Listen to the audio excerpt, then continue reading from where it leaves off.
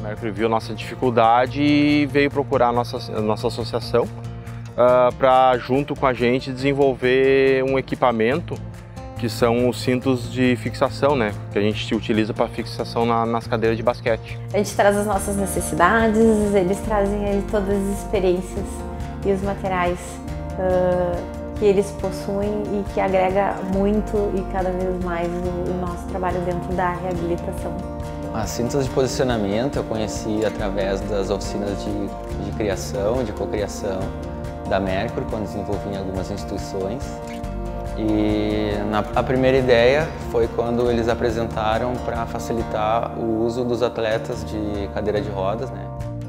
Eu, que tenho uma deficiência mais alta, não tenho equilíbrio de tronco. Eu, por exemplo, se eu não tivesse cinto da Mercur que segura meu abdômen, aqui minha parte superior do corpo, eu caio da cadeira, né? A primeira situação que eu usei foi num atendimento com uma menina aqui no Estúdio Neuro, que a gente precisava fazer um ajuste do tronco dela durante um atendimento no rolo de integração sensorial. Depois, nas oficinas de skate adaptado, a gente precisava posicionar um rolo em cima do skate. Então a cinta foi o suporte que a gente prendeu o rolo para a criança poder andar de skate em decúbito ventral.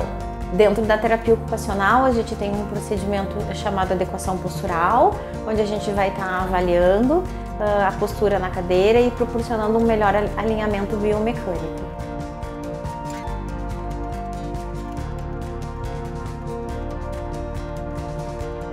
As cintas de posicionamento se tornaram um recurso bem importante da gente adquirir e ter na clínica, porque acabou possibilitando diferentes posturas que a gente não conseguia adequar, que a gente não conseguia trabalhar com a criança, né, ou com a pessoa com deficiência, a possibilitar a vivência dessas sensações diferentes. Ela se adequada bem certinho em todas as questões, né? Tanto para equilíbrio, para melhor desenvolvimento na cadeira de roda, de basquete, em qualquer situação ela se encaixou muito bem, né? Então a gente consegue tá conversando, tá adquirindo e tá para poder facilitar, porque as necessidades são imensas, né? E cada um tem uma particularidade. Então às vezes a gente adapta um produto, adapta outro, junta dois, junta três e a gente consegue fazer algo bem diferenciado.